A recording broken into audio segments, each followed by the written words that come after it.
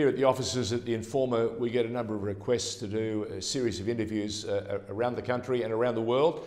And I've decided to go via Zoom to a beautiful part of the world. Some people call it God's country. Our guest is Daniel Fletcher, who basically is running the council in this part of the world. Where are we going? Where have you taken us, Daniel? Where are you? You know, George, we are based about 25 kilometres south of Darwin in the Litchfield municipality. We wrap right around Darwin, though, and all the way down to the Mountain Dam. So we've sort of encapsulate 3,000 square kilometres of God's country. It's also crocodile country, isn't it? Yeah, they certainly have friends up this way. We can't avoid them, so we find some interesting ways to cohabitate. There's currently a video that's gone viral of Tommy the Tank, the 4.5 metre crocodile. He hasn't crossed your path, has he, in any of his travels? He hasn't, no. I think he might be over on the eastern side of the country, but we've certainly seen it, and yeah, brings back some good memories. Now tell me something. What is a good Melbourne boy doing in God's country, other than running council? Oh, well, I think I'd like to say the weather is something that I avoid in Melbourne now, but unfortunately, it's probably COVID that people are avoiding, staying away from Melbourne. So, look, the weather up here is second to none.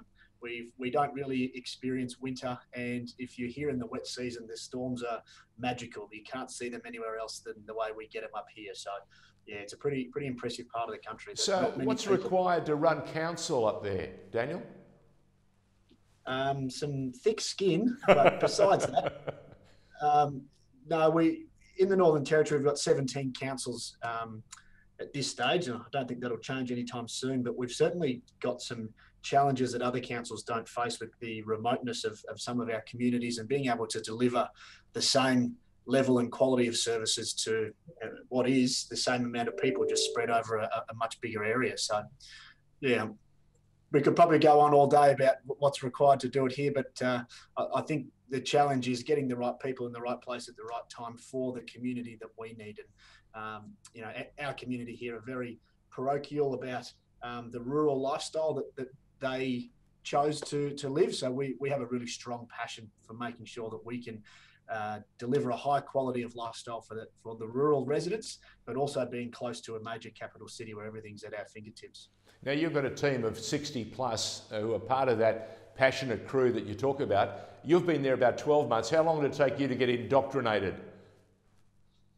Well, it's interesting. They told me when I first got here that you have to at least have lived here for 30 years or had a child here. And my wife and I did actually have our child born here in December last year. So technically, I'm now part of the furniture. I was going to say you've achieved one of the critical protocols, which is putting you in an enlightened company. They must see you, of course, now as part of the very special DNA that is the NT. Talk to me about some of the challenges. Has COVID impacted you guys terribly? It did impact us pretty heavy early on. The Howard Springs Workers Village, which many might be aware of, is actually located in our municipality. So that's where the first group of repatriated Australians were housed. And that certainly elevated the level of, we could call it heightened anxiety about coronavirus and what was certainly happening towards the end of 2019 and the beginning of this year. Certainly it was a challenging moment for our community to embrace that situation. The mining camp itself is located next to a school, next to a number of activity centres. So, you know, being able to provide some certainty to the community in partnership with the federal government and the Northern Territory government was a particular challenge for us at the time. We've, I think, certainly moved on. That was more than 6 months ago now, but we've been really fortunate, I believe, and the Northern Territory government has done a fantastic job in responding to the crisis that COVID is for our country. So certainly up here, we're finding it, I believe, a little bit easier than some of the other parts of Australia. But right now, we're in a really good position. The Northern Territory government have just had their election, so they're looking to sort of reinvent themselves and reinvigorate the economy. From a council perspective, we did have to make some serious adjustments quite quickly. We couldn't go to the shelf and dust off the old COVID-19 pandemic plan because it just didn't exist. So in terms of being able to activate our business continuity planning and scenario planning to ensure that essential services such as the roads and waste management were maintained was quite an interesting challenge for us. We were certainly we were challenged quite heavily in the ability to adapt to the remote working environment. People are either working from home or not connected to our, whether it's our administration centre or one of our libraries or another area that they were familiar working with. And connectivity was probably the biggest challenge that we did face and we continue to face, not being essentially a capital city or being well connected through the telecommunications realm. So yeah, there's some of the challenges that impacted us.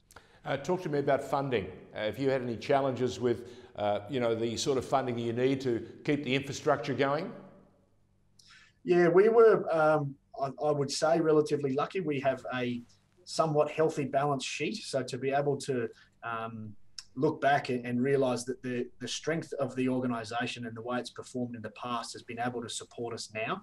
And I think that's something that we should be learning from at not only this moment, but into the future.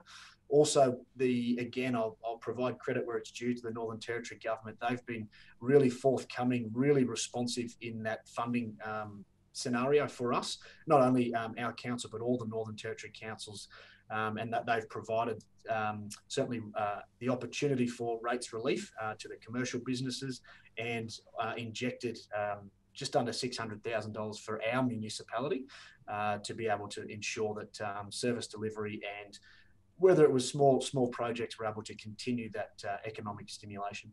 How good's your grant writing? It can be really good or it can be really challenging depending on what the grant is. And I think that's probably everyone's perennial challenge. Yeah, we actually didn't need to, I guess, fight for the same bucket of money that other groups were. Again, the Northern Territory government were quite forthcoming in their proportionate funding to councils that needed it to get them through, the immediate crisis itself. Do you believe that it's one of the great problems going forward? Asset management, this sort of thing. It seems to me that if you're a really good writer, if you know how to hit all the right nerve endings, you're going to get the result whether it's worthy or not. Yeah, that's a really great question. And to answer it, I think that the ability to craft up a very intelligent or very resonating, nuanced.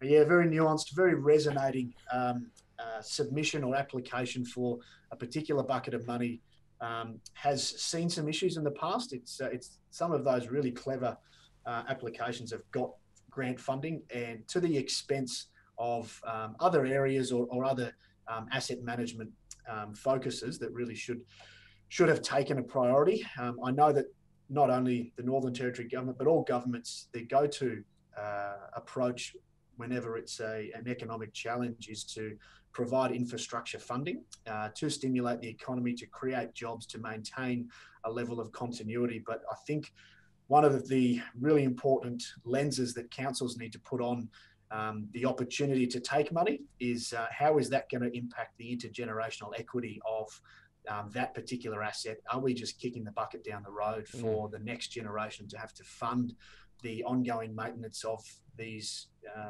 what are generally large infrastructure projects? Are they needed at the time? That's questionable, but the reality is most governments are using that as their source of support for the community, really pumping money into the infrastructure where it's potentially could be realigned somewhere else. I hear you, and let's hope that the powers that be are listening at the appropriate times. We wish you a grand adventure in God's country. Congratulations on the arrival of a new one to the family. Is that your first? It is our first, yes. Well, belated Happy Father's Day to you, Daniel. Appreciate that. Thank you. All the very, very best. The season is changing. Christmas is getting ever closer. We wish you every success.